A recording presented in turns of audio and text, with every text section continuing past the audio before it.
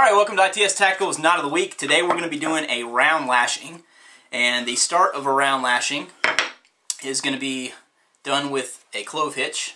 So you're going to take one of your posts here, start a clove hitch. I'm not going to go into this in too much detail. If you need help doing a clove hitch, please refer to our previous Knot of the Week series.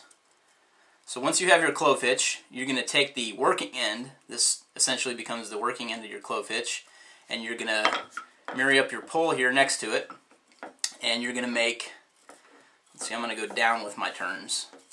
So you're going to make about 8 different turns around this.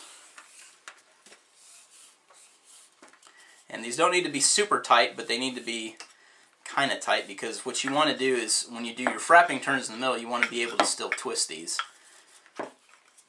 So let's see, we got 6, and we got 8. So now what you're going to do is you're going to go inside the 2 posts with that last wrap of your working end here. And we're going to make 2 frapping turns around the middle. So 1, 2. And then on the bottom leg of this frapping turn, you're going to come back up through the middle again, just like so. And you're going to tie another clove hitch down here. Or you can go to the opposite side. I'll actually go ahead and do the opposite side, just to balance everything out here. Your clove hitch, you can twist the poles a little bit to get that last clove hitch.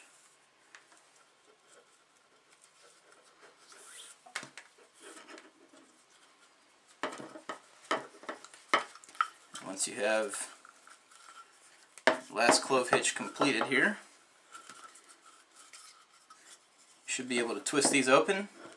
And that is your round lashing, just like so.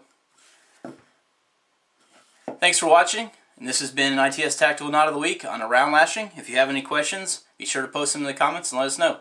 Thanks for watching.